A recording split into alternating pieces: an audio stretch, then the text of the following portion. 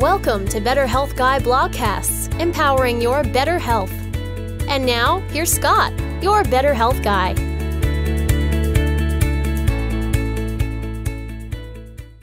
The content of this show is for informational purposes only and is not intended to diagnose, treat, or cure any illness or medical condition. Nothing in today's discussion is meant to serve as medical advice or as information to facilitate self-treatment. As always, please discuss any potential health-related decisions with your own personal medical authority. Hello, everybody, and welcome to episode number 29 of the Better Health Guy blogcast series. Today's guest is Dr. Lee Cowden, and the topic is effective treatment of Lyme disease. Dr. Lee Cowden is a U.S. board-certified cardiologist and internist who is internationally known for his knowledge and skill in practicing and teaching integrative medicine.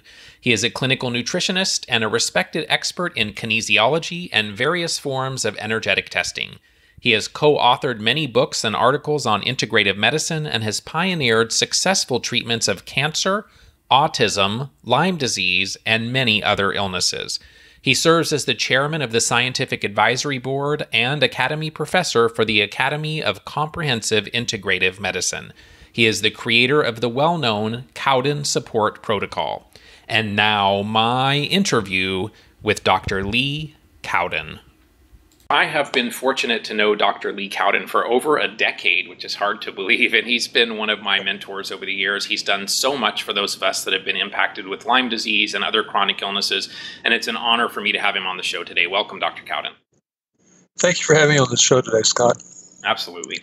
So many practitioners with a focus on Lyme disease have had some personal experience that drew them into the world of Lyme. How did you get involved in Lyme disease for as long as you have been, and did you ever have a personal experience with Lyme disease yourself?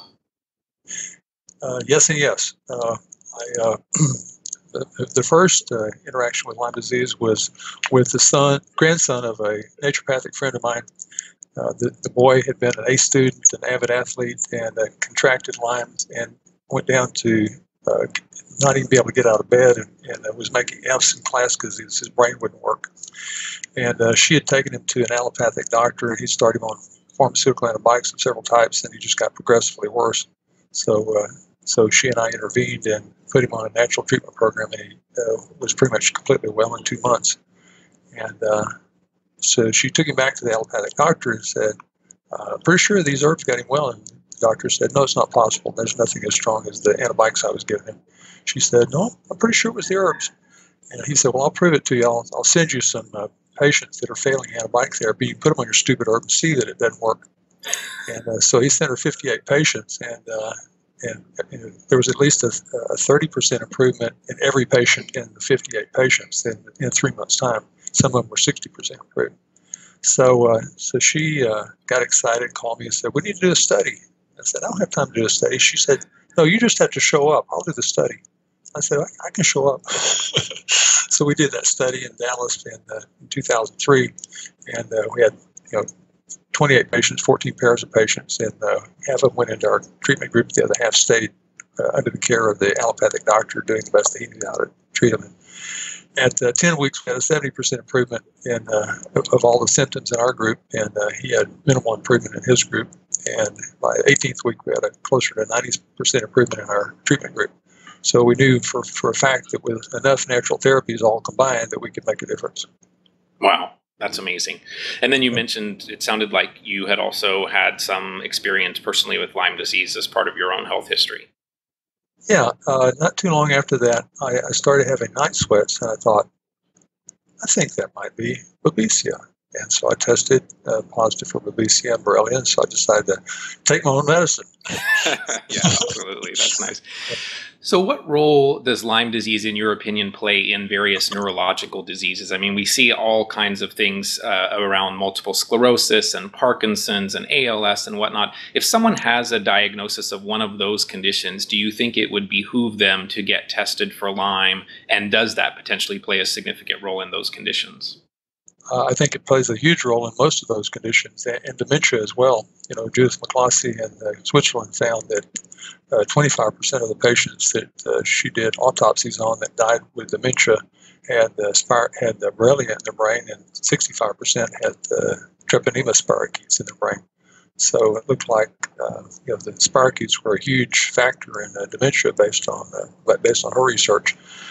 Dr. Lita Matman did culture of 41 consecutive cerebral spinal fluids from MS patients. And she found Borrelia grew out of 38 of those. So it's 93%, pretty high probability that a person has Lyme disease if they have MS. I've seen a lot of patients with Parkinson's over the years that we just treated their Lyme disease completely and the Parkinson's went away. ALS is a tough one, but it's not always impossible. But a lot of those folks do have Borrelia and other co-infections, and if you treat the Borrelia and co-infections, then they do get better. And would you say that autism is also potentially a condition where exploring Lyme disease, whether Lyme disease is the cause or not, probably is another discussion, but do you think that Lyme should be explored in children that are on the spectrum? Absolutely. I don't think Lyme disease is usually the primary cause of autism, but I have seen at least one little girl I remember that was we did all the other things that we knew to do for autism, and when we checked her for Lyme disease, we found Borrelia and Babesia. So we treated her for those two, and by the I think it's 2 months of treatment, she was speaking and having eye contact and all kinds of other things that we attributed completely to the treatment.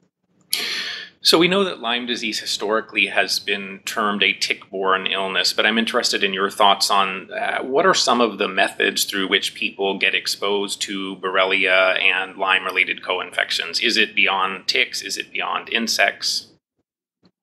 Yes, not just ticks, but a variety of other biting insects can transmit the condition.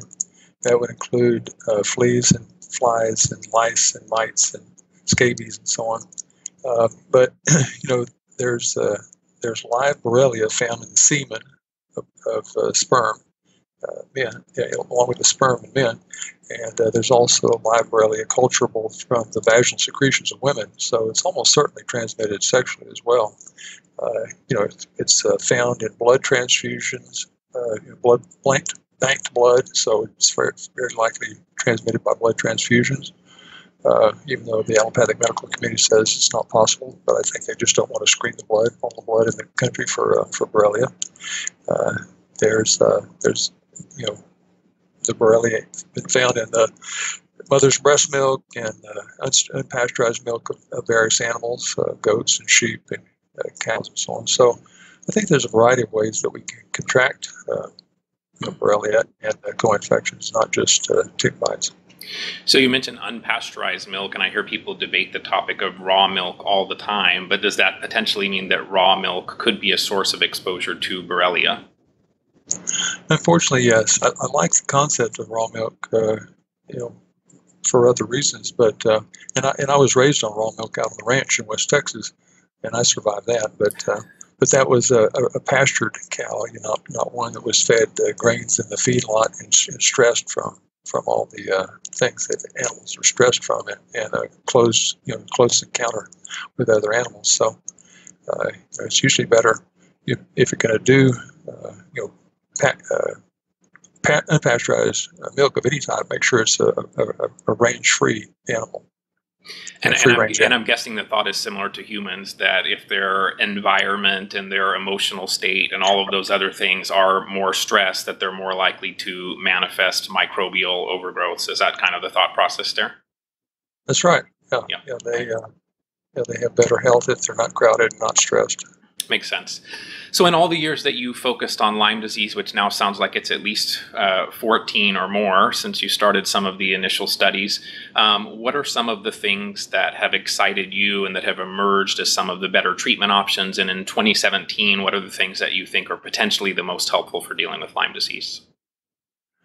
Well, I would say this, that if a patient contracts Lyme disease and they see a tick on their body and they get a bullseye rash, that it is reasonable probably to do a pharmaceutical antibiotic, because that's still considered the standard of care. But if they don't have a known tick bite, they don't have a bullseye rash, and they're getting just chronically ill, and they've been chronically ill for months or years, My experience is that the antibiotics don't work as well in that case. The bugs are too entrenched, and the Borrelia lives in several different forms. And we now know from research that Eva Sapi did that at least doxycycline, which is the most commonly prescribed antibiotic, is not effective against the cyst form or the granular form, nor the biofilm form. So it's kind of crazy to think that you can eliminate the Borrelia from the body by just giving doxycycline. In that same study, she did find that several of the herbs that I commonly use for Lyme disease are effective against the biofilm form and against the spirochetal form and against the granular form. So that's why I prefer those as treatment. And I think the other thing that I've learned over the last 13 years is that cyclical therapy, in my opinion, is absolutely essential, because these bugs come out of hiding when you stop the therapy, and when you stop the therapy, then you can restart the therapy and kill off some of the spirochetes, which are the most vulnerable to treatment, and also the most invasive forms. But if you're giving antibiotics continuously, or even herbals continuously, the bugs just stay in the hiding forms inside the cells or inside the biofilm, and they're really hard to treat. So a couple of things there. So psychotherapy, as I understand it, is you do the antimicrobials, you take a break that lets the microbes come back out, and then you start again. And if I remember right, in the Cowden support protocol, that's where you do something like 12.5 days of antimicrobials, and there's at least a 36-hour break. Is that part of the implementation of the psychotherapy in the Cowden protocol? Exactly. And, between 2003, when we did the pilot study in Dallas on Lyme disease, and then 2007, when Dr. Horowitz asked for a copy of that to use on his patients, I did some testing to find out what was the optimum length of time to be off and on. And I found that 5 days was too short a time to be on. And I found that it wasn't necessary to be off or to be on longer than 12 or 12.5 days. So that's why we stuck with it, 12 to 12.5. And then I determined how long do you have to be off in order for the hiding forms to come out of hiding. And it was 36 hours was the minimal time, 48 hours was the maximum time, because if you went beyond 48 hours, there were so many bugs that have come out of hiding that you got a massive Herxheim reaction when you restarted treatment, and the patients couldn't tolerate that. So that's how we came up with the 12.5 days on and 1.5 day off, or 36 hours off. 36 Perfect. Hours from one dose till the next dose. So let's go back and talk a little bit about the work that Eva Sapi had done that you mentioned.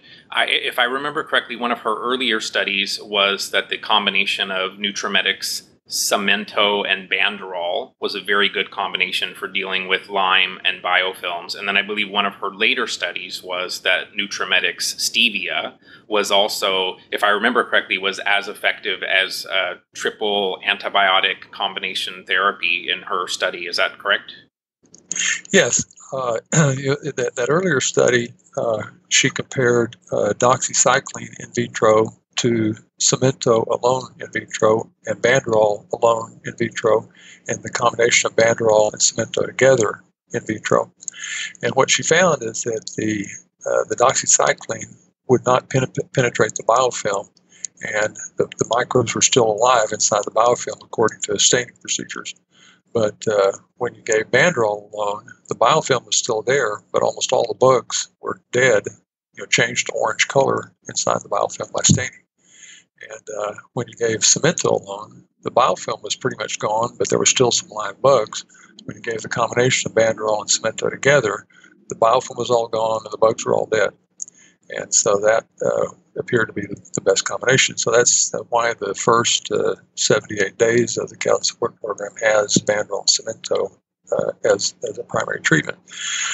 Later, we sent other herbs up to Dr. Sapi to test, and she found that most of them have a good anti-Borrelia effect. The Inula has in it jalapa, and jalapa is an herb from Central America that's been used for a long time for treatment of parasites. But it was one of the more effective anti-Borrelia treatments that she tested, and then the stevia from Nutrimetics was also very effective. And in that same study, she tested other stevias from other companies and didn't find the same effect.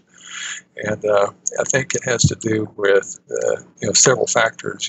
Whether the stevia is organic, which the Nutrimetics stevia is tested to be free of pesticides. Whether the what kind of extraction process is used, because when you use certain extraction processes, you lose some of the most beneficial antimicrobial agents in the extraction process, and the process that Nutrimetics uses conserves those antimicrobial agents, unlike some of the other stevias that are on the market. Is there also an energetic aspect to the Nutrimetics stevia product, like there are to some of the other products that Nutrimetics has, where they've been informationally enhanced in some way, or no? No, they haven't done that to the Nutrimetics stevia because it's given simultaneous with other products that are quantum physically imprinted or energetically enhanced with homeopathic-like energies. And so it's really not necessary to do it also, since it's given at the same time. Perfect.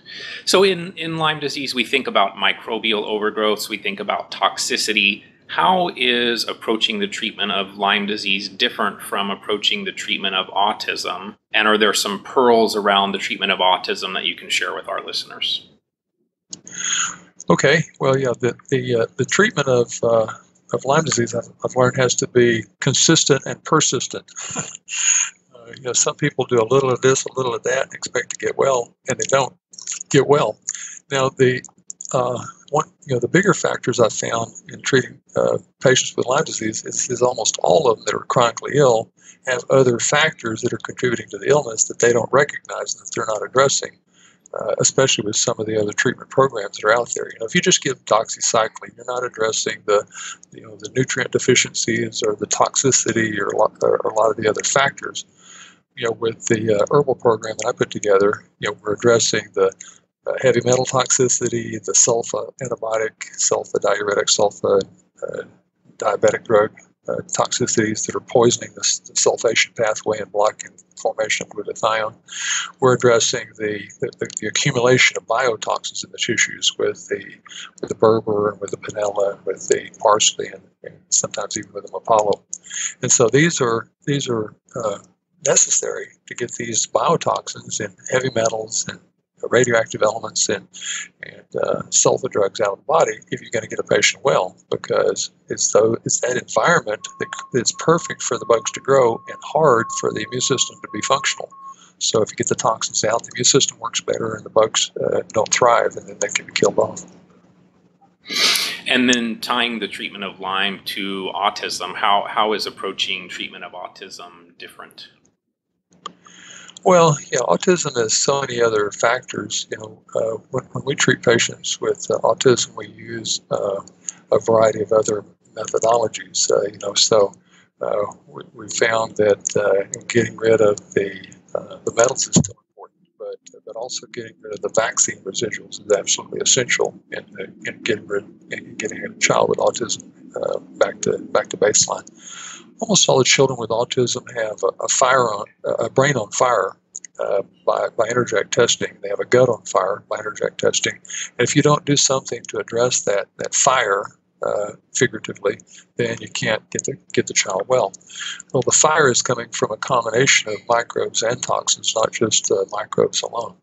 And so if you don't detoxify at the same time you're getting rid of the bugs on a child with autism, you don't get them well, because the fire persists. The toxins create an environment to regrow the bugs, and you just continually chase the bugs. Now there's a lot of other factors with autism. There are the subconscious emotional factors. For example, we know that an attorney or a doctor is more likely to have a child with autism than somebody that's not a doctor or an attorney. And the interesting thing about those two professions is that they're both sworn to secrecy about their clients, their patients, and so there's this need of the parent of the child with autism to not speak certain things, to hold in secrecy, if you will. And so when you resolve that conflict, then oftentimes the kids the next morning start speaking. So we've done the emotional work on the parent, and then had the parent go to the child's bedside at night just after they fall asleep, and tell them the story.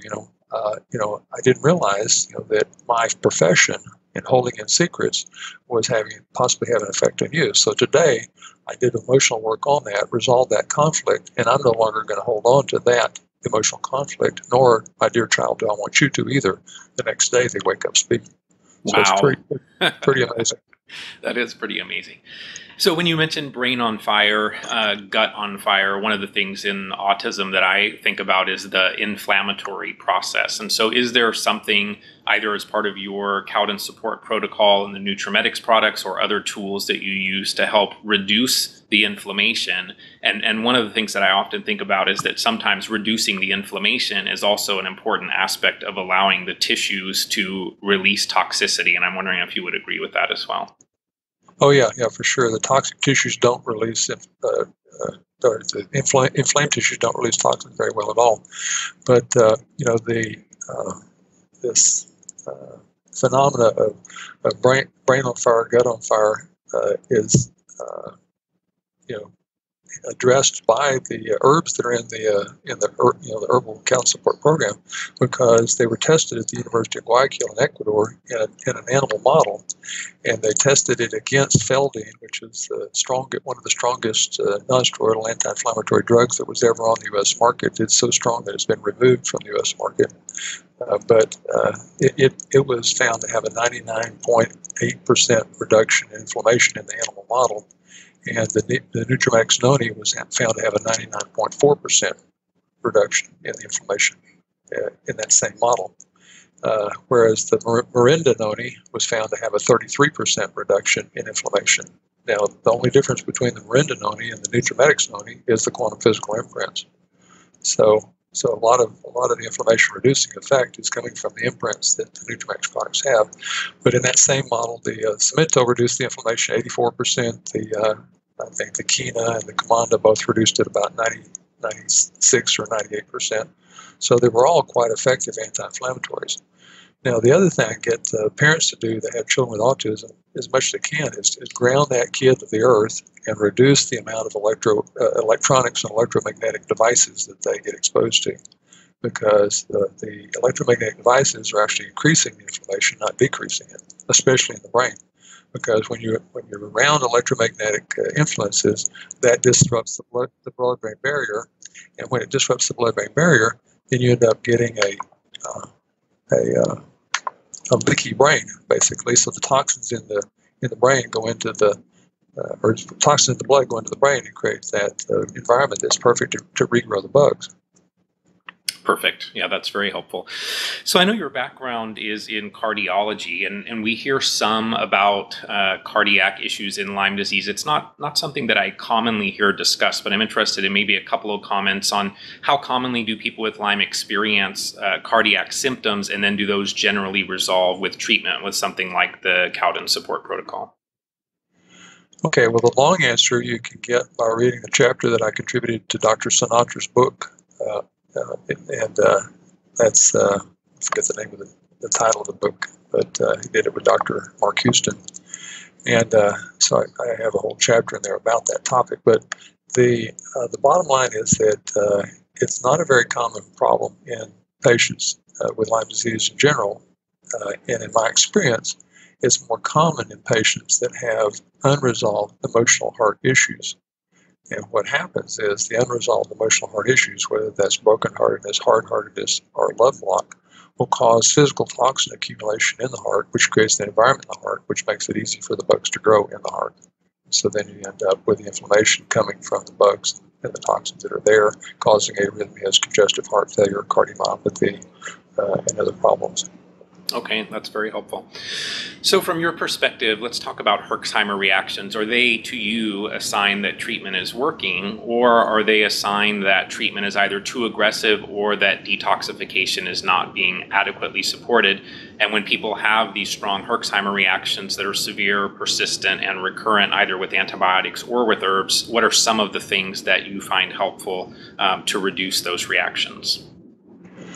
Well, I don't like the patients to have severe and protracted Herxheimer reactions. I think that's counterproductive. And a lot of allopathic doctors, when they give a patient an antibiotic for Lyme disease, when the patient gets a Herxheimer reaction, they just say, well, stop the drug and wait it out. See, when the Herx reaction finally stops, which is usually a few days later, then restart the drug. Well, because during the days that they were off the drug, the bugs regrow, they get another Herx reaction as soon as they restart the drug, so they never get anywhere. And or otherwise, they're just continually suffering from the Herx reaction. I don't think that's appropriate, because I found that there's a variety of remedies that you can use along with the pharmaceutical antimicrobials or the herbal antimicrobials to get really good results with the Herx reaction. For example, the Nutramax, berber, and Pinella together, taken every 15 minutes, will usually resolve a Herx reaction in less than 2 hours. Just those two remedies by themselves. You put them in about 2 ounces of water every dose and drink it down. The water helps to flush the toxins away from the tissues and clear the toxins through the kidneys and through the liver and the gallbladder and the bowel. And if that doesn't work, then I usually use liposomal glutathione topically. I prefer topically because so often the patients are allergic to the lecithin that the liposomal glutathione is made from. And so if they rub it on the skin, they get a pretty good dose of glutathione in the body, but don't have the risk of developing an allergic reaction to it. If the combination of glutathione and berber and Pinella don't work, then I usually resort to coffee enemas, organic coffee enemas, rarely to fibers and clay and even charcoal when everything else fails. The problem with the charcoal is it binds everything in sight. So if you're on pharmaceutical drugs, you have to redose the pharmaceutical drugs, and any vitamins or minerals or herbs or anything else you took, you have to redose because the charcoal is going to bind all that stuff. So coffee enemas, since you brought it up, that's an interesting topic that I think many people find helpful. I do know that some people are hesitant to do them because they react to caffeine when taken orally. My observation has been that even if someone gets a little bit jittery with oral caffeine, that generally speaking, they still are able to do coffee enemas. Is that your observation as well? Yeah, I don't think it tends to rev up their nervous system nearly as much, because when you put the coffee in rectally, it goes into the hepatic portal circulation, and the first stop is the liver. In the liver, it's metabolized, and not as much of it ends up out in the rest of the tissues. When you take it orally, a lot of it is absorbed, through the stomach, through the upper small intestine, gets in the bloodstream, travels around, finally ends up in the liver and gets metabolized. So the coffee rectally is I think a safer way to go. When patients say, "Can I still have my coffee?" I said, "Yes, rectally as often as you wish." Yeah, absolutely. But, So, yeah, go ahead. I would just say, if a person hasn't had a negative reaction previously from consuming coffee, start with a quarter cup of coffee. You can put a quarter cup of coffee in with 3/4 cups of water and put it in rectally. That's about the right volume to have enough to retain, and try to retain it for at least 10 minutes if you can before you get up on the toilet. Very good. Usually, you lay on your side in the bathtub and run it in, so if you have an accident, it doesn't make a mess on the floor. Good recommendation. So what is the goal of treatment in Lyme disease? Do you think that the goal is to eradicate every last Borrelia, Bartonella, and Babesia? And the reason I asked the question is I think that is the approach that many people take, that if they can just kill the bugs, they'll get better. And so do you think we can eradicate these bugs, or do you think that they will be with us for the rest of our existence here, and it's more about getting back to a state of balance where we can live with a few of these microbes that may still be around? I think the latter. I don't think that most of the bugs that we get exposed to during our lifetime are eliminated from the body 100%. I think that there's oftentimes hiding forms somewhere, usually intracellular somewhere, and when a cell ruptures and dies, then those microbes just find the next cell to go inside of. So the microbes that love to be inside of our cells tend to persist, I think, and Borrelia, even Bartonella, love to remain intracellular. And so I think that what happens is you lower the load enough. These are immune suppressive bugs, so when you lower the load enough, the immune system gets stronger. When the immune system gets stronger, it goes around and starts scavenging for the remaining bugs and keeping them in check.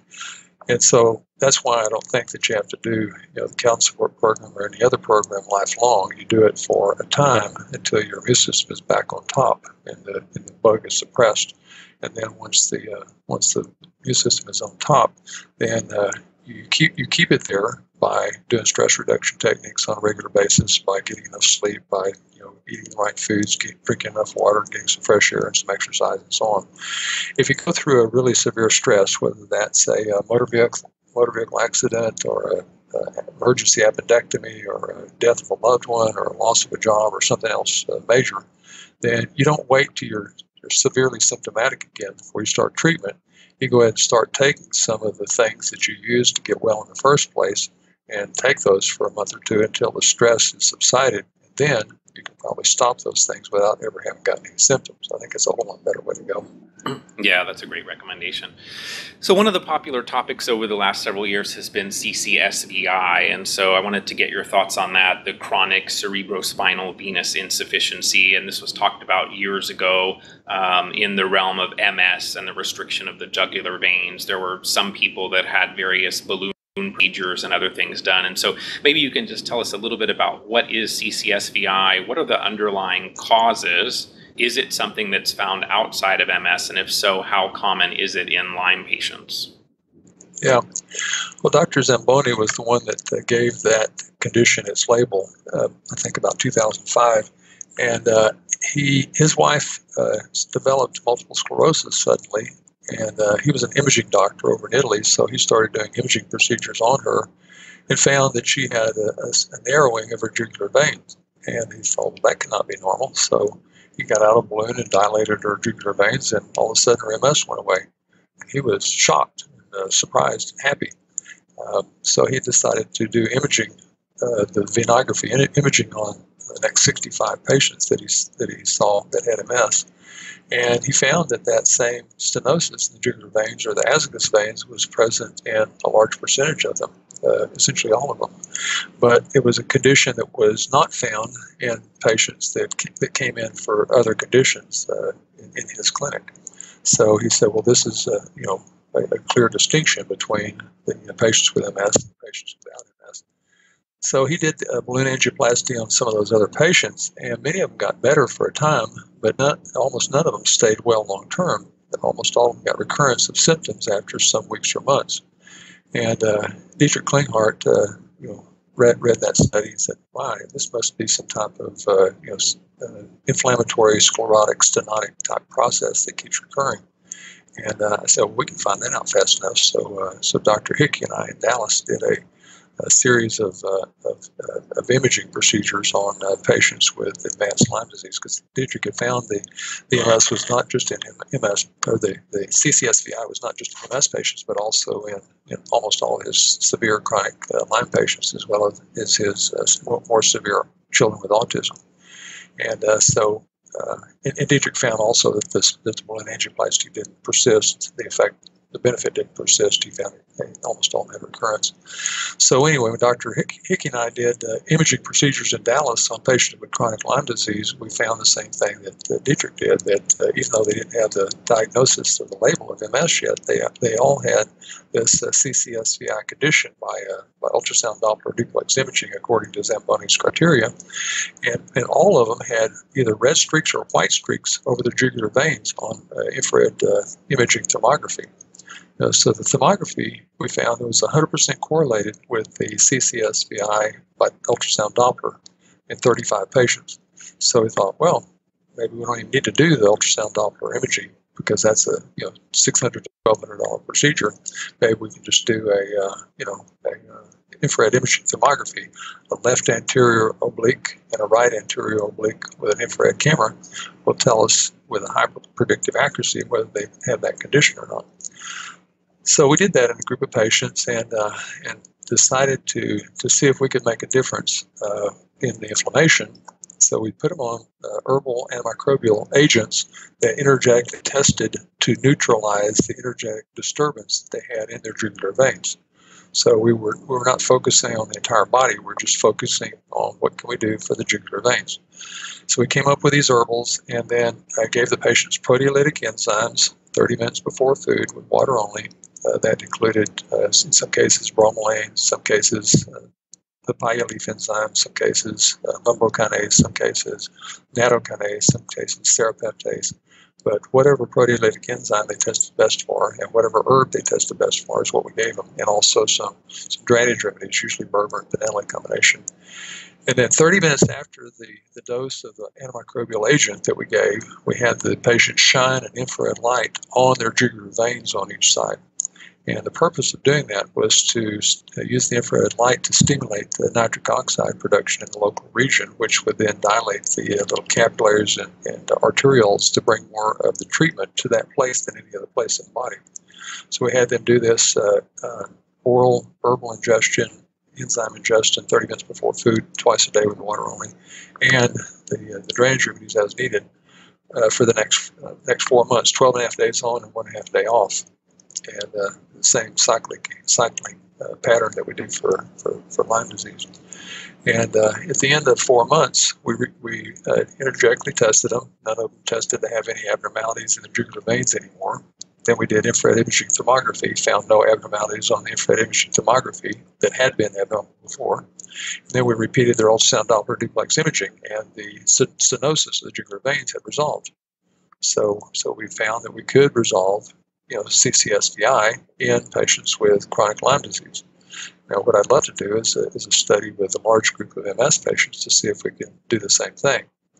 If we can, get rid of the stenosis in patients with MS, how many of them would get well?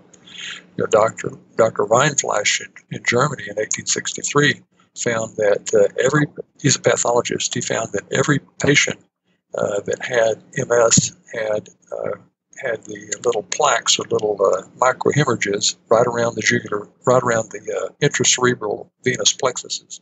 So we see the white plaques on the brain scans, thinking that is the culprit of MS, and but he proved that what caused those little plaques in the brain were leaking of red blood cells out of the veins into the tissue. Red blood cells breaking down, releasing hemoglobin breaking down, releasing iron a free radical, causing free radical damage to the brain cells. And so he proved in 1863 what we're talking about today. That sounds like a much more approachable way to treat this than the balloon procedure, and that was my observation as well, that it didn't seem like people had lasting benefit, especially if they hadn't already addressed the things that you're talking about here, the microbes and the toxicity and those things that were probably driving inflammation in that area as well. So that's right. That's fantastic. It's great to hear an update on that. It sounds like that treatment approach has come quite a ways. Mm-hmm. Yeah, that's great. So let's talk a little bit about dental cavitation. So this seems to be a problem that many people with Lyme disease eventually find that they also are dealing with. I'm wondering, how often do you see dental cavitations holding someone back from making forward progress? And then are we getting any closer to a solution for dental cavitations that does not require a significant surgical procedure? Well, I find that dental cavitations are a huge issue for patients with any kind of chronic disease, including Lyme disease. And the German doctors have found that for decades at least, maybe even a century, that the dental issues contribute to cancer for sure. I interviewed Dr. Joseph Issels back in 1996 when I wrote the book on cancer.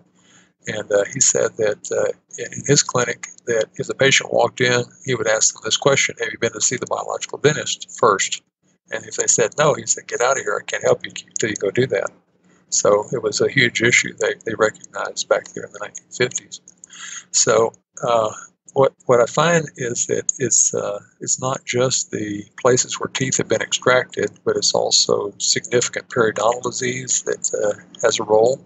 It's also the places where they have root canals in their teeth that have a role. It's the place where they have dental implants, especially titanium implants. And so it's all of these factors that are creating a toxic focus in the body. The German definition of a toxic focus is a place in the body where there's a much higher concentration of man-made toxins, biotoxins, and microbes than any other place in the body. And 80% of the toxic foci, according to the Germans' research, is in the head and neck. So that would be in the jaws, in the paranasal sinuses, in the tonsils, rarely in the mastoids, mastoid air cells. And then the other 20% are elsewhere in the body, like in the appendix and the fallopian tubes and the prostate and the gallbladder and the bile ducts and so on. So if you're going to try to get somebody well, you really need to get rid of as many of the toxic foci as you can. And since most of them are in the head and neck, that's where you need to concentrate. Maybe we'll talk a little bit later about the paranasal sinuses, because that sometimes is as big an issue as the dental.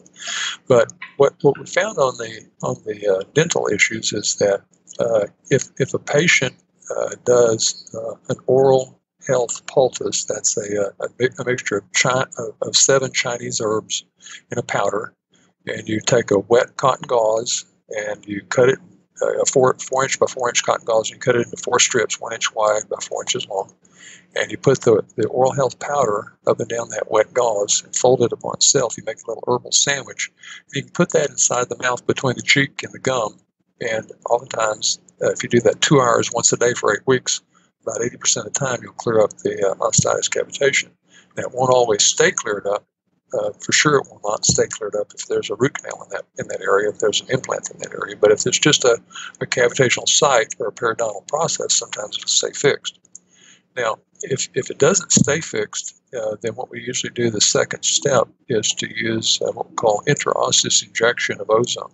So that's making a little tiny burr hole through the gum, through the bone, into the hole in the bone that's not supposed to be there, and then use another syringe to fill that hole up with ozone. It's not a high concentration of ozone, usually about 40 gamma or 40 microns per liter, and micrograms per liter.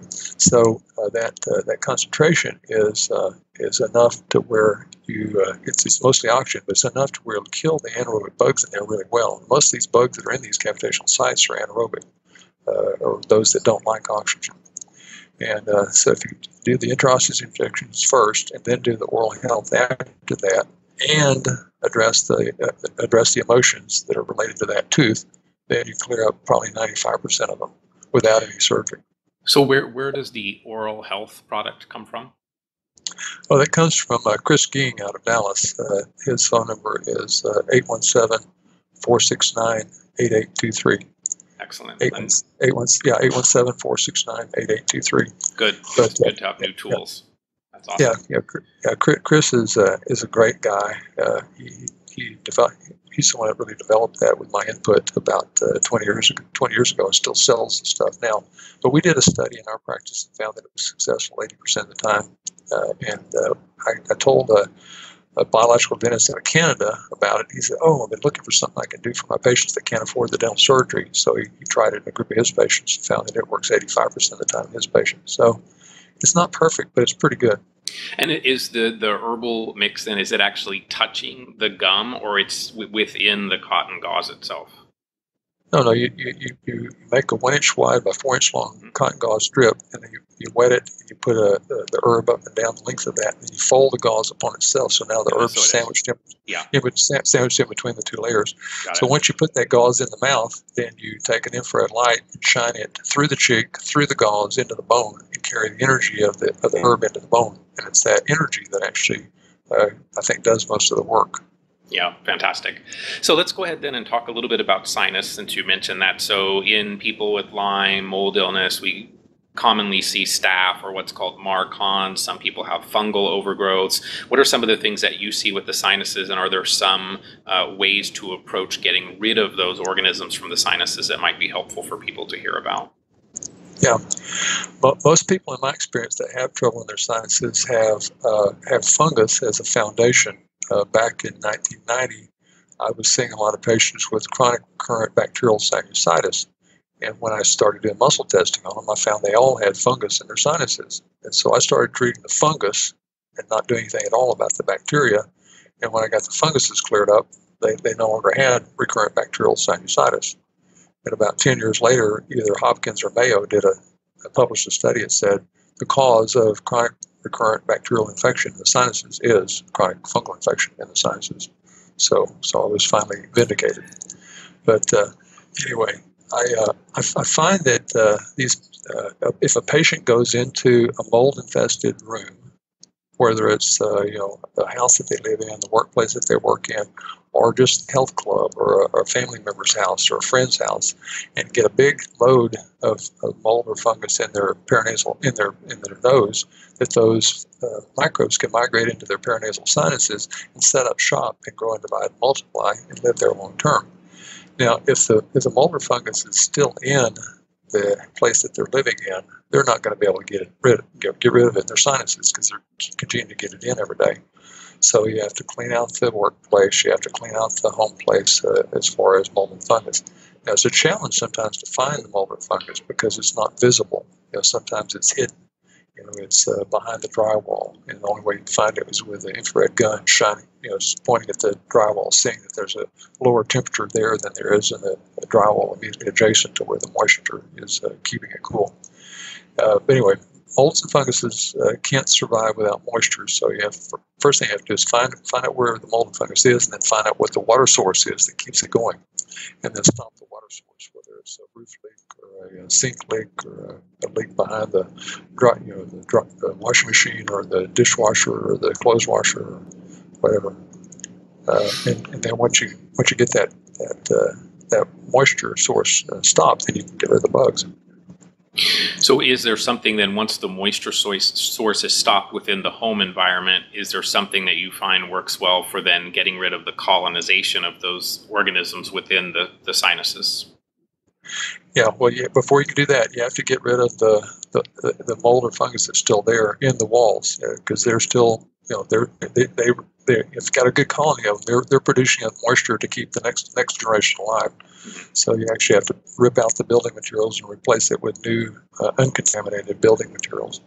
And then you have to run some type of air purification process in the house to try to get rid of all the mold spores in the house and the air conditioning system and so on. And that sometimes takes quite a long time.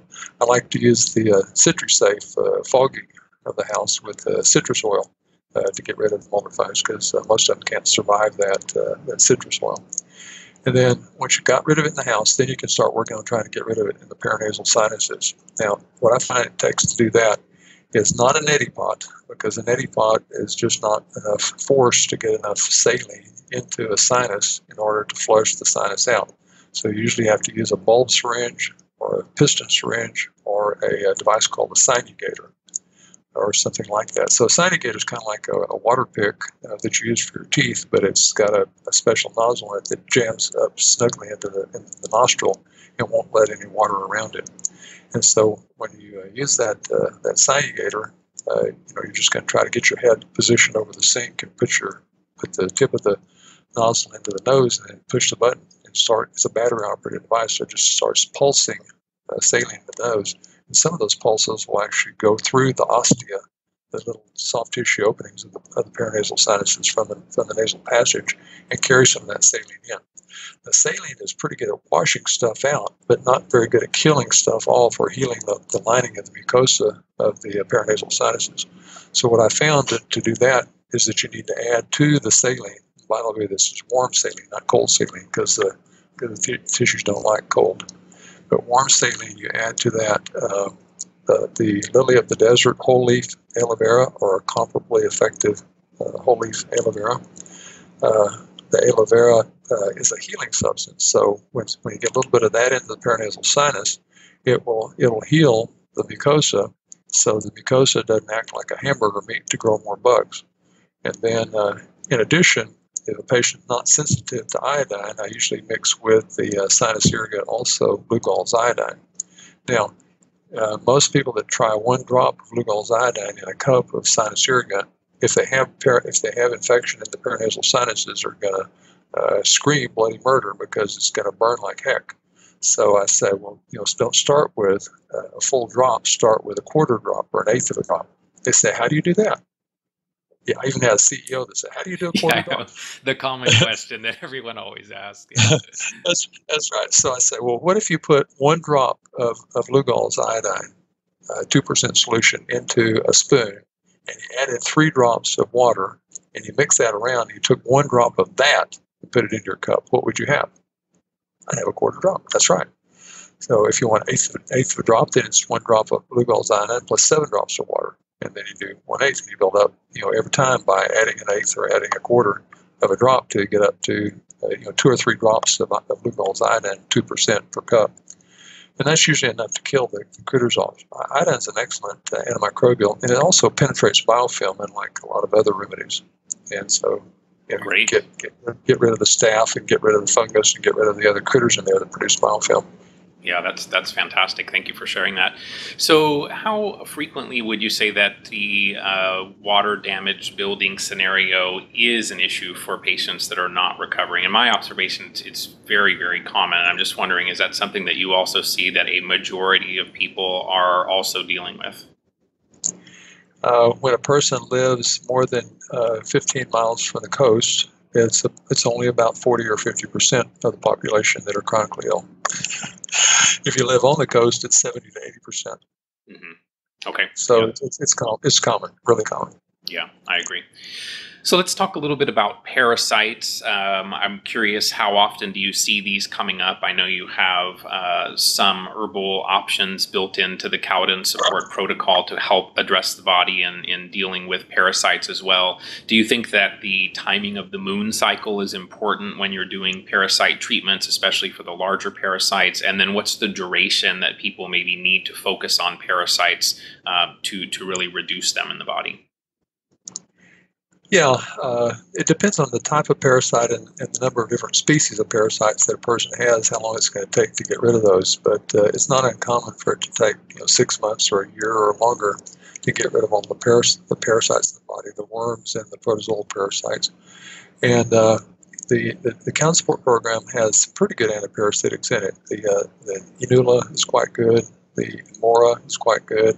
The Commanda is quite effective as an antiparasitic. The Bandrol is a pretty good antiprotozoal, not as good as an antihelminthic. The Tongarana is a pretty good antiprotozoal and antihelminthic, for worms and protozoa. So some people, make a switch sometime during their Cowden support program from one herb to Tongarana, or just add Tongarana into their program. Perfectly on a 12.5-day cycle when they're not taking Commanda or Inula, because those are already pretty effective. Some patients find that they need to really add something like artemisinin capsules into the program, or even liposomal artemisinin into the program to get rid of the parasites. I usually don't resort to the pharmaceutical antiparasitics in the beginning, because I find that a lot of times you can eliminate the parasites without going with the pharmaceutical route. And sometimes there's toxicity from the pharmaceutical antiparasitics, either central nervous system toxicity or liver toxicity, or sometimes even killing off too many of the friendly bacteria in the gut, which is also not a good thing. And so if they can get rid of the parasites just with herbal tinctures that are absorbed mostly in the stomach and very rarely make it into the small and large intestine, then that's probably a better way to go. Very good. Yeah, and my observation over the years has been that the protozoa are probably as big or bigger of an issue than the larger parasites. I think when people hear parasites, they think of the worms, but it seems to me that the protozoa play a very significant role in our health challenges as well. Do you want to comment on that? No, I think that's true. And the protozoal parasites tend to migrate out into other tissues earlier than the worms do. A lot of times the worms like it in the gut because they get plenty of food there and they just stay there. But the protozoal parasites very commonly go to other tissues. Get out in the lymphatic system, get out to the spleen and the liver and the pancreas and the gallbladder and bile ducts and elsewhere. But worms are more likely to stay in the gut.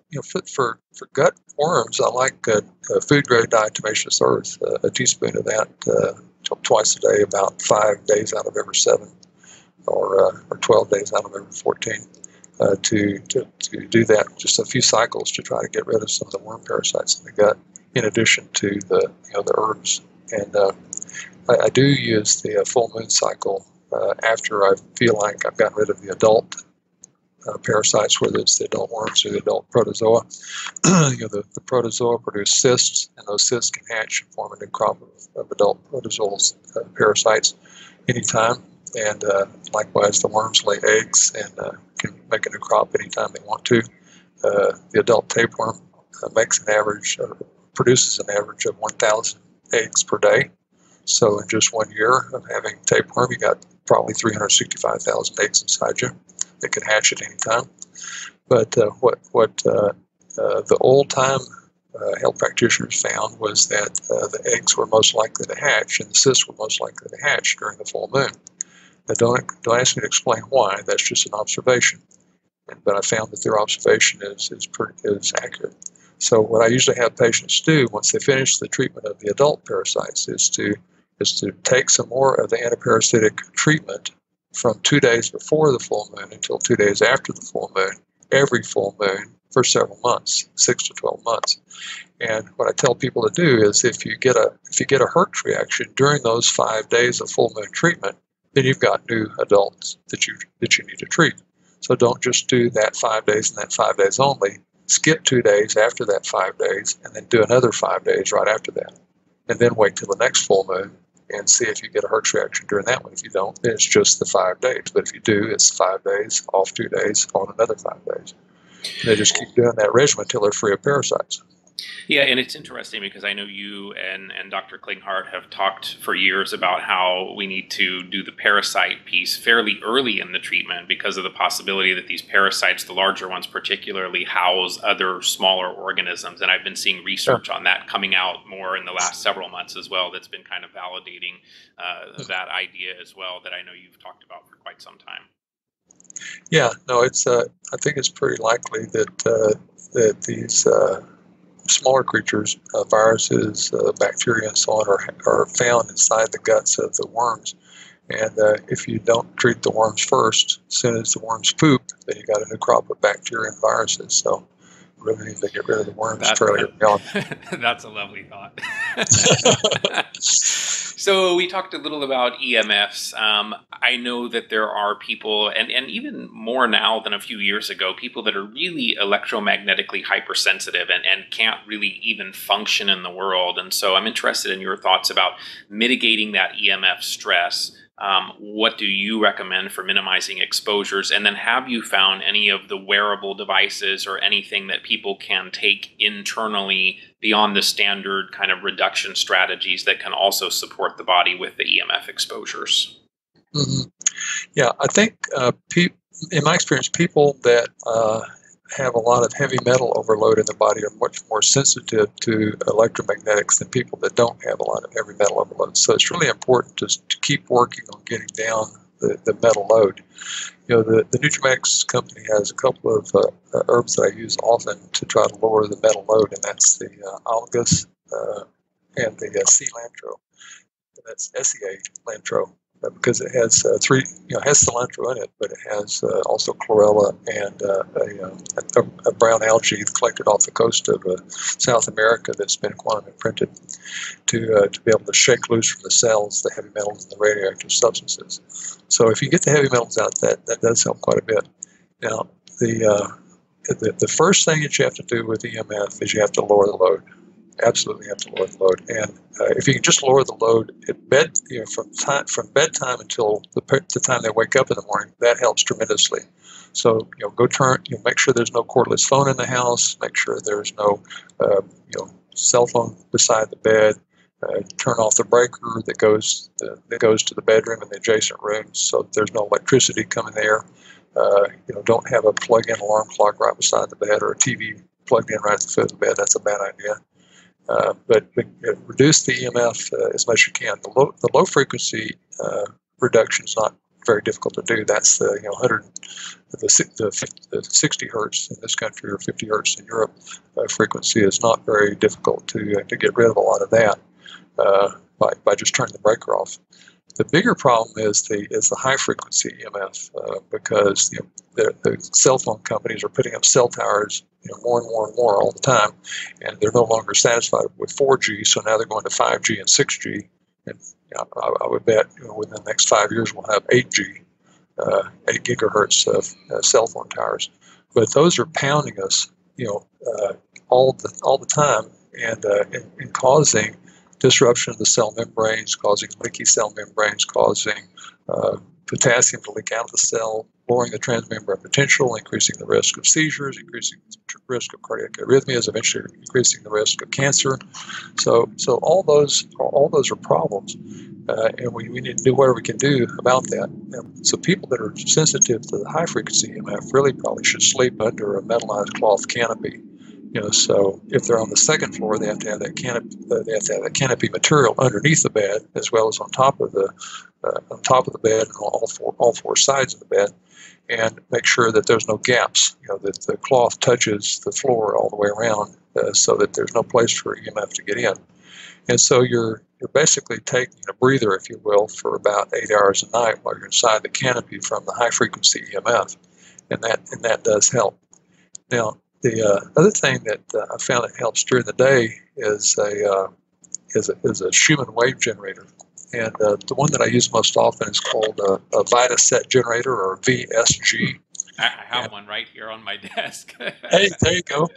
That comes from PulsedTech, PulsedTech.com, and PulsedTech, I think, has really thought that out well. They have the 5 different frequencies that Dr. Schumann described back in the 1950s, and that were subsequently verified by scientists to be the frequencies generated by lightning strikes hitting the Earth and reverberating off the ionosphere 60 miles up. But those 5 frequencies are played repeatedly throughout the day, and so there's no way for the body to really become sensitized to those frequencies, because it's always changing, or at least that's been my experience so far. And so those frequencies are crowding out, covering over some of the harmful EMF pollution that we get exposed to during the day. Now, in Dr. Schumann's day, and for a few years after that, you could measure Schumann waves with the right instrumentation almost anywhere on the planet. Now, there is no place in the United States where you can still measure Schumann waves, because the man-made pollution has so crowded it out. Now, you can go out in the middle of the Pacific Ocean or into the Himalayas or maybe to Antarctica and measure it, but most of the other habitated places on the planet, you can't even measure it anymore. So back in his day, when they did the electroencephalograms on patients, they found that the electroencephalogram primary brainwave spikes were almost perfectly the same frequency as the Earth frequencies. So that's a 7.83 hertz, right? Well, 7.83 up to 33.8, I think it is. Okay. But there's 5 frequencies. The others are harmonics of the 7.83 hertz, 7.83 cycles per second. That's the number of lightning strikes on the Earth's surface every minute, every second. And so when you back in those days, they found that the brain waves were firing off at almost exactly the same frequency as the Schumann waves. Okay, so the Schumann waves were guiding our brains how to fire properly. Now you can't measure the Schumann waves. What's happening to our brains? Probably not good stuff. Yeah. Now, when they put volunteer students into underground bunkers back in Schumann's day, and prevented them from being exposed to the Schumann waves, they all became sick. But when they introduced artificial Schumann waves down in the bunkers, they all became well again. Now, when they put the first astronauts into outer space without the Schumann waves beyond 60 miles, they all became sick. But when they artificially induced Schumann waves into the spacecraft, they all became well again. So now, basically every human on Earth, almost every human on Earth, is an experiment. We're underground students in a bunker, or we're astronauts in outer space beyond 60 miles, because we can't sense the Schumann waves anymore. That's not a good plan. So that's why we have an increasing incidence of electromagnetic pollution, I think, electromagnetic sensitivity. So we have 30% of the population, according to Dr. Magda Havas, are electromagnetically sensitive already, and 3% are profoundly electromagnetically sensitive. My wife is one of those. Mm-hmm. And so that's why I live out in the middle of nowhere. The closest cell phone tower is close to a mile away. It's far enough away where it doesn't cause harm to her yet. And we have no Wi-Fi in the house. We have no electric smart meter on the house. We made sure we turned appliances off in the bedroom so that there's no low frequency EMF, and so on. So So is there, in all of the years that you've muscle tested, probably many devices that people have brought in that they've been wearing, have you found any of them that seem to protect you when you go out into the world and can't really do a whole lot about it? Yeah, I've run across one more recently that seems to be better than the others I've tested before from Energy Tools out of Oregon, and they have different ones that have adhesive on it that you can attach to your cell phone or to your computer or to other appliances. And they also have one that you can wear around your neck. Now, if you're going to wear the one around your neck, it needs to be perfectly centered over your sternum, your breastbone, not hanging low, not hanging high, but right in the center of your sternum to get the best effect. And that one reduces the EMF effect on the patients about 40 to 60%, depending on the patient and the place. Fantastic. So I wanted to ask a follow-up question on the cilantro that Nutramedix has. I know cilantro, just the regular tincture, one of the cautions with that is that people probably shouldn't be using it that have metal amalgams in their mouth. Is it okay to use the Nutramedix cilantro if you still have amalgam fillings, or should that be avoided? Well, we found that it's tolerated fairly well if they're doing it on the schedule. That on the Cowden support program, it's not done every day. It's done periodically during the Cowden support program. Okay. And once a person gets the mercury fillings out of their mouth, then they can go to doing it daily, and probably should start doing it daily. But we have found that if you try to do it daily while you still have mercury fillings in your teeth, it's a bad idea. Okay, very good. That's helpful. So let's talk just a little bit then around chelation. So we talked about detox, metal detox. There are certainly people out there that feel like, oh, I just have to go do IV chelation and my heavy metal problem will go away. I've talked to many people that when you ask about metals, they say, but I did 10 IVs 4 years ago and my metals are not an issue. So do you think that detoxification is a daily and lifelong process, or can something like a few IVs really make a significant difference? I think some IVs can make a difference, but you're deceiving yourself if you think that you just do that once and you're finished with it for life. Because we all store lead in our bone matrix. We know that the average human now has 600 times more lead in their bone matrix than a person that lived 600 years ago. And that's because of all the coal that's been burned over the last 100 years, probably, which has lead in it. The Chinese are still burning massive amounts of coal in China to produce energy for electricity over there, and that lead that they put into their air comes by the jet stream across the Pacific into the United States. So people in the United States are getting hammered pretty heavily with lead, and there's also some mercury in that same air. And the radioactives is another issue. In the United States, the highest incidence of cancer is close to nuclear power plants. And when they had the Fukushima tsunami back in 2011, March of 2011, they started measuring. The Japanese government went out to the site and to try to decide how big a hole they needed to dig to bury the radioactive contaminated materials that were strewn over several acres there.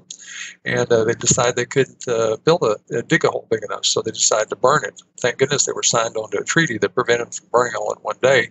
Otherwise, we'd all be dead by now because there was that much radioactivity. So they've been burning a little bit of it every week since that time.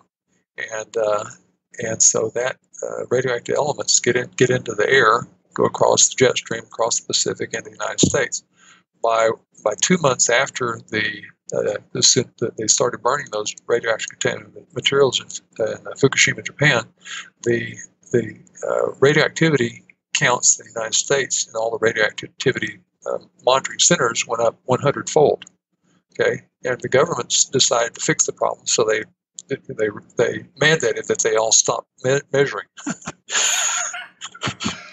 Oh, what a solution that is. That's right. That's a great solution. So anyway, if you haven't been doing something for radioactivity, then you're going to be filling up your body with radioactivity. If you fill your body up with cesium, then that's going to increase your risk of soft tissue sarcomas.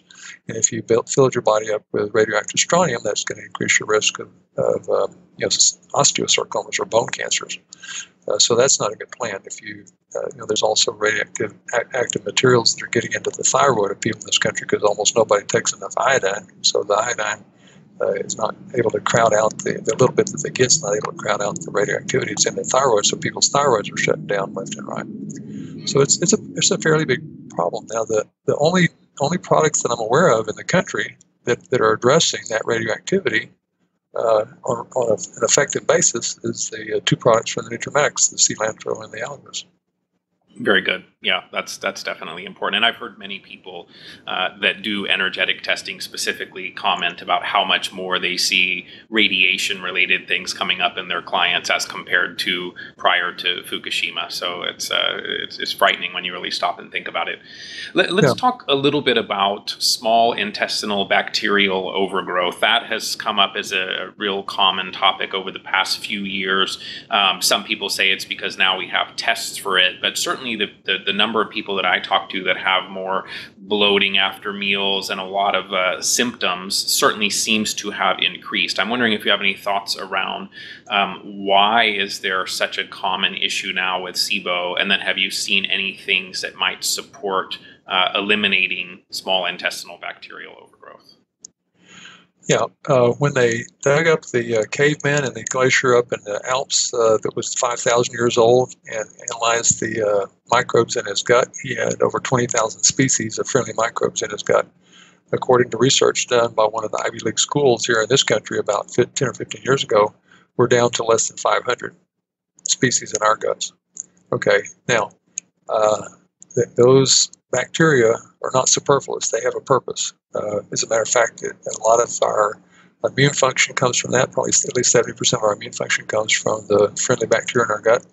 And now, not only are we consuming pesticides and herbicides, which also have an antimicrobial effect, kill off a bunch of friendly bacteria in the gut from pesticides and herbicides, and also massive amounts of pharmaceutical antibiotics intentionally added to the animals that we eat, the cattle, the chickens, the other commercially produced animals.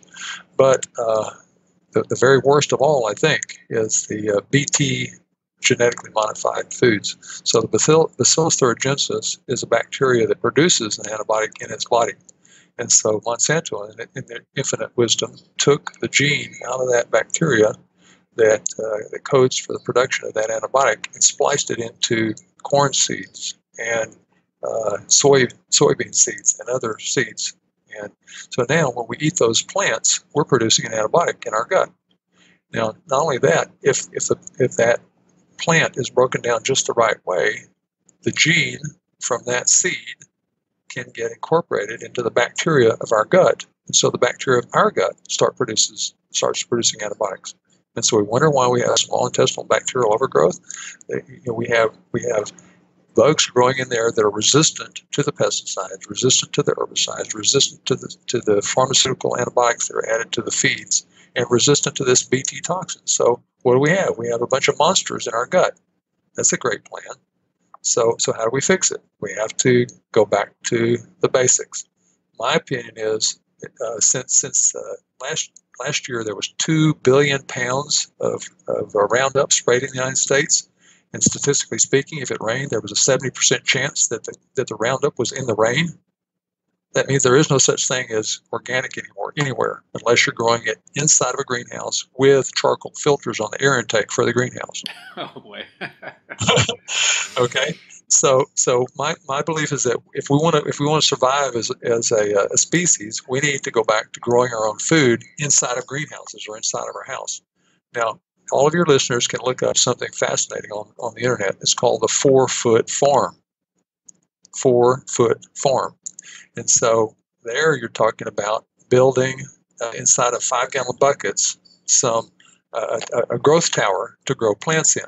And you put it in front of a south-facing window, and the sun coming in the south-facing window provides the sun. And you don't have to add very much water to this because it's indoors and it's not drying out like it would as much outside. And so this 4-foot farm will grow enough food for 4 people. okay, year round. Wow. It's so you have your greenhouse basically inside your house. Now, for people that have bigger space, you can put a greenhouse in your backyard. You can build a greenhouse fairly inexpensively with PVC pipe and with some of the right clear plastic to drape over it, and grow larger volumes for neighbors that don't have a south-facing window. So let's carry on with the diet conversation a little bit. So let's assume that people know that organic is important, that high quality food is important. Doesn't mean everyone's doing it, but that message I think we've kind of talked about. What are your thoughts around eating meat versus not eating meat? There's the high fat people, the high protein people, what diet do you think works best for people that are dealing with something like chronic Lyme or MS or these neurological type conditions? Yeah, diet is huge. I would say it's in the top 3 as far as things that we have to address in order to get well from a chronic illness. Emotions, diet, and I call it the lifestyle things like no smoking, enough rest, enough relaxation, enough fresh water, enough clean air, enough exercise. That's the lifestyle stuff. But as far as the diet, there's a variation from person to person because of our genetics, because of our biochemical individuality, that you can't say one diet fits all. I wrote a book in 2014 called Foods That Fit a Unique You, and it helped to explain that and how to figure out what diet a person should consider for themselves as an individual. Because there's hundreds of diet books out there, and everyone said this is the best diet for everybody. No, there is no best diet for everybody, because everybody's an individual. There's a few diets out there that work for maybe 70 or 80% of the population, but it still doesn't work for the other 20 or 30%. So, these are the important factors that I summarized from that book. Eat a diet that's appropriate for your metabolic type. So you measure your saliva pH in the morning time before you before you go eat or drink anything, and see what it is. If it's below 6.8, you're too acidic. If it's above 7.2, you're too alkaline. And you want to adjust your pH to the 6.8 to 7.2 range.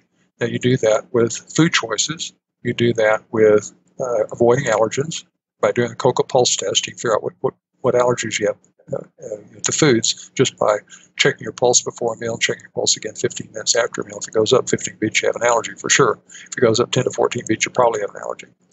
So you do the Coca Pulse test, you do the food, eating the foods that are right for your blood type, and you take some supplemental trace minerals to try to replenish the minerals that have been pulled out of your body by all the acids that are there in the metabolic process of breaking down foods. The most acid producing of all foods are the I call it the American favorites. That's cheese and milk and wheat and white potatoes and meat. Okay, that's our diet, and those are all acid producing. So most people in this country that are sick are too acidic. A few people in this country are too alkaline because they have ammonia splitting bacteria in their gut or ammonia splitting bacteria in their tissues. Borrelia can split glycoproteins and release ammonia into the tissues. So some people that have really high ammonia levels in the serum are just so overloaded with Borrelia that they have that problem. Now, if you are going to try to balance the pH, you also want to take a proteolytic enzyme 30 minutes before food with water only. That's one of the reasons why serapeptase is in the Cowden Support Program, because the proteolytic enzyme that you take 30 minutes before you eat with water only will get into the bloodstream and will digest the fibrin that's plastered up against the capillary wall, so that the oxygen from the red blood cells can deliver through the capillary wall into the tissues and supply the tissues with enough oxygen to have aerobic metabolism. If you don't have enough stripping of the fibrin off the wall, then you're delivering very little oxygen to the tissues, and the oxygen then becomes so depleted that they have to go into anaerobic metabolism in their tissues, and that causes lactic acid production. Lactic acid makes the tissues more acidic and more ill. So that's an important piece. Now, which foods to eat? If you're going to eat a meat, some people need to eat some meat because of their metabolic type. Then they need to eat free-range meats, free-range eggs, free-range chicken, free-range beef, free-range bison, whatever, but not stuff fed in a crowded environment, not in a feedlot. If they're fed in a feedlot, what are they being fed? They're being fed BT modified corn and BT modified soybean and BT modified or genetically modified cottonseed. Cottonseed is sprayed more heavily with Roundup than any other plant. Okay, because they want all the leaves to fall off before they harvest the cotton fiber, and so you're getting massive amounts of glyphosate and other components of the Roundup in your food if you're eating beef from a feedlot. So don't do that.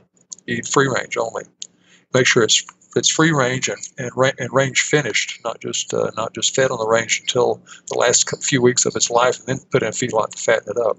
But taken off the grazing land and slaughtered immediately. Very good, very good. I know you do a lot of energetic testing and use different tools for that. Are there any particular labs for people that are looking for information around Lyme disease and co-infections? Are there particular labs that are the ones that you utilize these days? I ran across an interesting one recently. It's called Galaxy. And Galaxy is doing polymerase chain testing for the DNA of a variety of different microbes. You can see that they intentionally, obviously, did not test for Borrelia because it's too hot potato. It's too much of a hot potato. Steve Hines tried to put in a lab in Lubbock that was going to test for the DNA of Borrelia, and he got stonewalled by the FDA. He never got it up and going. So this other group was smarter and not going there. They're testing for Babesia and Borrelia, and Babesia and Bartonella, and some of the other microbes, but not for Borrelia. Now, I'm hopeful that my friend Dr. Hai Chen will get his lab moved from Toronto down to Phoenix, because he has a method of testing for DNA of microbes that's more sensitive, less expensive, and faster turnaround than the present. And when that's available, then I'll let you know. But I think that's going to blow all the rest out of the water. Yeah, that's great. So maybe you can give us a few updates. We've talked a good deal about some of the Nutramedix products, but I'm interested in any other thoughts, any new products that may be coming. I know there's been a few of them that you mentioned that are newer over the past couple of years. What's happening with Nutramedix? Well, the FDA has made it really challenging to get anything to happen in this country because they now have enforced the 1994 laws, the CGMP laws. And so instead of getting a product to market in about 4 months like it used to be back in those days, it takes over a year. And that's continuously pushing the envelope to try to get a new product out in a year. So that's really frustrating. But there are several in the pipeline, other antimicrobials, some things that'll help a variety of chronic conditions. But who knows how long it'll take them to get it out, just because of the process that they have to go through now. Every conference that I go to, I run over to Mark Toothman at the booth and I say, "Hey, what's new?" It's great. I just saw him a few weeks ago here at a conference in Northern California. With the Cowden support program, I remember some time ago you talked about Dr. Horowitz's patients and the percentage of success that he was having. I think you then evaluated some of those patients to see, and the ones that were non-responders, what were some of the reasons they weren't responding. And so maybe some of those things have been adjusted over time relative to the protocol. But I'm curious, in people that are non-responders to the Cowden support protocol, my guess is that there's nothing that you can put into a bottle that's then going to address those things. So what are the things, if someone's on the Cowden support protocol and not getting fully to where they'd like to, what are some of the things that they need to think about? Yeah, well, there's one thing that you could possibly add to the program that could be helpful, but we haven't because there's so many people saying, "Oh, I got loose bowel already. I can't tolerate any vitamin C." So if you have an empiric program and you add vitamin C and the patients get diarrhea, then they say, "Well, I can't do any of this then." So they stop the whole thing. So we haven't put vitamin C in as a mainstay, but I think a lot of people would benefit from it. And the vitamin C that the Nutrimix makes is a tapioca derived, not derived from corn, not derived from BT modified anything. And so it's usually really well tolerated, except for those rare people that have such messed up gut because they've taken so many antibiotics and they don't have any friendly bacteria left in their gut, only pathological bacteria. But the reason that vitamin C is so important is because vitamin C is necessary for white blood cells to make peroxisomes. The peroxisome is a little granule inside the cell that digests whatever the white blood cell ingests. So if the white blood cell ingests a microbe and cannot digest it, then that bug grows and divides and multiplies inside the white blood cell. And finally, when there's enough copies of it, ruptures the cell and breaks out and then starts invading other cells.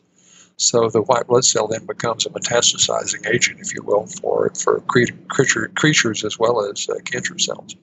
So I think the vitamin C is one thing you could add to the program for certain patients, but unfortunately, a lot of people lack common sense. You know, Mark Twain said, "If common sense is so common, why is it found so uncommonly?" So if people had common sense, you could say, "Well, don't do this. Leave this off if you get loose bowels." And some of them just don't understand. But the things that tend to cause the failure of the program, I find that the mold of fungus in the house is a very common one. The mercury fillings in their teeth is a very common one. The amount of sugar that they consume is a very common one. So when you're eating more sugars, you're feeding more critters usually. The Borrelia love sugar. The other co-infections love sugar. And the EMF is a huge issue. So many people have their bed 10 feet away from the electric smart meter on the outer wall of their house, and they're frying themselves 24 hours a day if they stay at the house all the time because they're too ill to get out. And so you can't get those people well. But if you can get the smart meter off their house, put an analog meter back on, maybe have them sleep inside of a Faraday cage in the meantime, then you can make some headway. Perfect. Yeah, I have slept in a Faraday cage for over a decade now, and if something were to happen to it, it would be the first thing I would go get another one of, for sure. I think it's been very, very helpful. So before we get to a couple of wrap-up questions, I just wanted to talk about the mental, emotional health aspects of chronic illness. I know in the past you've been a supporter of the Evox tool from the Zyto company. I'm curious if people are interested in exploring the mental, emotional traumas and conflicts and how that may be holding them back from fully recovering. What are some of the tools that you recommend people explore? Well, on the Academy website, that's acimconnect.com. We have several courses on different tools to help address the emotions. The emotions that have the greatest impact on the physical body are the subconscious emotions, the ones that we're not consciously aware of. So that makes it a bit challenging to get well. If you're not consciously aware of something, how are you going to figure it out and fix it? And that's where tools like Recall Healing comes in. We have, I think, 60 hours worth of teaching on recall healing on there. Recall healing is because you know what the diagnosis is, you know what the likely conflict is. If you know when the symptoms started, you know what event probably happened that created that conflict, and you can ask the right question to get an aha moment. And when you get the aha moment, all of a sudden physical condition starts resolving. The Evox that you mentioned is a great tool because it's a software where it's hooked to your computer. So when you speak into a microphone, the microphone is not recording your words, but it's recording the frequencies that are embedded in your voice. And after just 15 or 20 seconds of recording, you see displayed on the computer screen all the emotions and all the beliefs that are attached to the person or the event that you were thinking about while you were speaking. And with over 95% predictive accuracy in my experience. So once you see that on the computer screen, your brain starts trying to process and release those emotions to the best of its ability. But the machine helps it out a little bit because it takes your own voice and converts those into the voice frequencies into what we call a homeopathic homochord, which is higher frequencies of your own voice beyond the audible range. And then it delivers those frequencies back into your body through a hand cradle, through a hand electrode, while you're listening to pleasant music. And so the pleasant music just distracts the brain so it'll receive the frequencies of your own voice.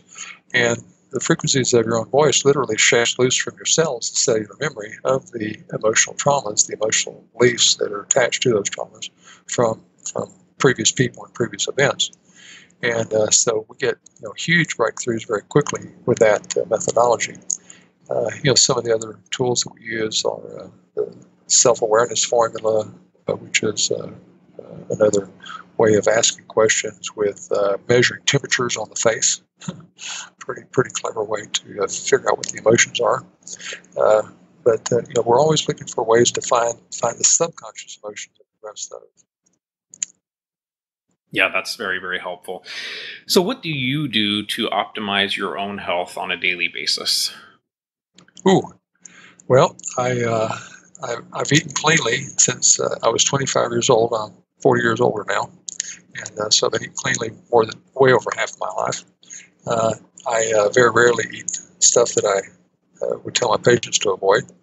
I drink water throughout the day, not just a big gulp at the beginning of the day, big gulp at the end of the day, but about 2 ounces. Yeah, about 2 ounces every 15 minutes is my preference. I haven't taken a drink since we've been on this program here, and my body's saying, "When are you going to get a drink?"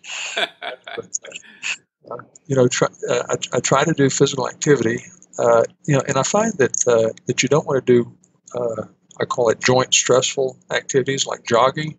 But speed walking is a whole lot better choice. Or I have a Bowflex in my house that I have hooked up to oxygen by mask. So I do what we call high intensity interval training with exercise with oxygen therapy at the same time.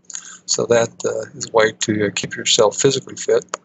And then when I get a chance, I submit myself to the EVOX and to the other subconscious emotional conflict resolution therapies that I recommend for patients, because we all have emotional stuff, no matter who we are and how long we've been at it.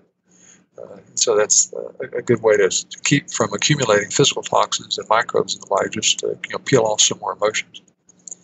I learned a long time ago, when you work on when you have a physical problem and you work on a physical level, it's going to take a lot of time, a lot of money, a lot of energy, a lot of supplements, a lot of physical work to make a change. And if you stop prematurely, you have a higher probability of recurrence. But if you have a physical problem and you work only on an emotional level, it takes a lot less time, a lot less money, a lot less energy, a lot less effort, and a lot lower chance of recurrence if you stop prematurely. But if you work all the way on the spiritual level, then you get faster results than any of the other, and even lower chance of recurrence. And a lot of people say, "Well, I'm not religious." I say, "I'm not asking you to be religious. I'm asking you to be spiritual." That's a big difference. The greatest enemy to spirituality is religiosity.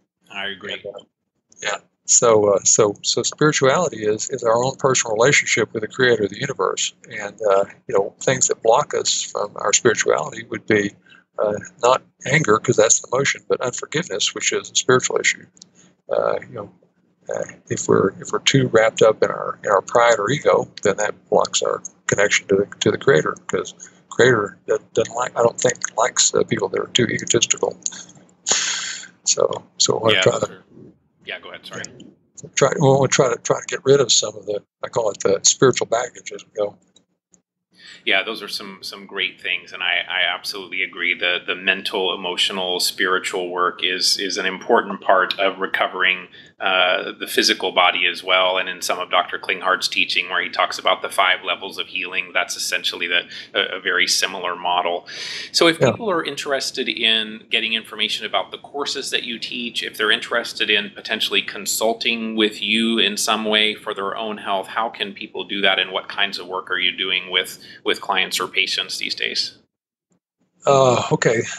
The best way to get further information is to go to the Academy website, and I would love everybody that's listening to become a free member of the Academy. That's acimconnect.com. ACIM stands for the Academy of Comprehensive Integrative Medicine, and connect just means we're connecting patients to the system, patients to doctors, patients to patients, doctors to doctors. So we're in the connecting business, and so on there we have over 1,000 courses. So we're almost finished recording the level. We just finished recording level 9 of our 10-level ACIM Integrated Medicine Fellowship Training Program. And if we finish that, we're going to get back into more webinars and other subspecialty drill down fellowship training programs on specific topics. And so we're always educating folks through that path. I've been traveling and teaching a lot in various clinics around the country, and I'll probably still do that some, but I have to be cautious that I don't do too much of that, because then it takes away from my ability to do more of the internet teaching and the live conference teaching. I'm going to teach in SOPMed, the Colorado Springs meeting here in June. We'll have our big annual ACIM conference out in Orlando, November 2, 3, and 4. And that our goal is to have at least 1,000 people from the general public there. It's going to be a fantastic meeting. We expect to have close to 400 health professionals there. It's a 3-day meeting. So for the health professionals, it's two choices. You go into either cardiovascular disease or Lyme disease for the first day, and then after that, you go into either neurodegenerative disease or cancer for the next 2 days. And so we have four different topics. So surely everybody can find a topic that they find interesting. And then for the general public, we're going to have some of the same speakers, but just shorter pieces of information. And we're going to have some people from the general public that have overcome challenging conditions talk also to help the people, the public that comes there, to understand what it's like from a general public perspective. Fantastic. Yeah, that's a lot of good information. Anything else that you want to share before we wrap up? Well, I would say this, that so many people that are struggling with Lyme disease and a lot of other chronic conditions get to the point of helplessness and hopelessness. And that's a terrible place to be. And a lot of times I find that they get there because of something that a health professional has said to them. They've said, there is no help or hope for this condition, or whatever they said. And my statement to them would be, is that person that said that, are they God?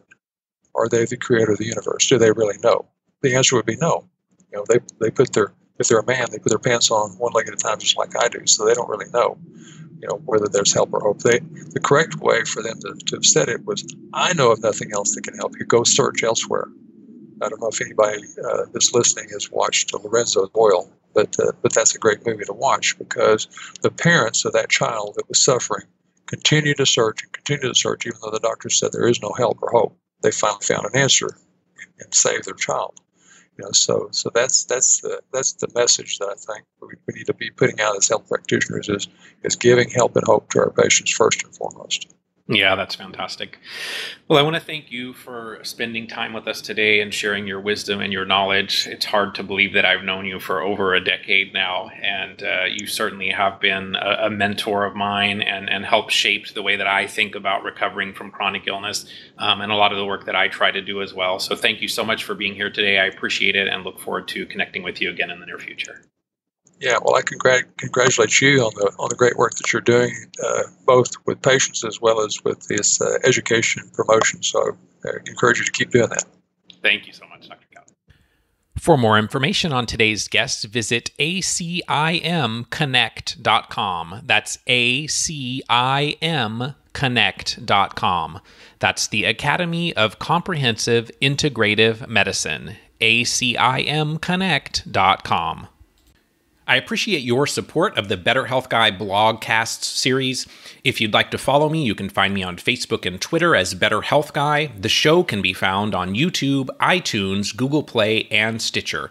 If you'd like to support the show, please visit betterhealthguy.com/donate. And if you'd like to be added to my newsletter, please visit betterhealthguy.com/newsletters. I'm looking forward to many more shows ahead and appreciate your interest. Thanks for listening to this Better Health Guy blogcast with Scott, your Better Health Guy. To check out additional shows and learn more about Scott's personal journey to better health, please visit betterhealthguy.com.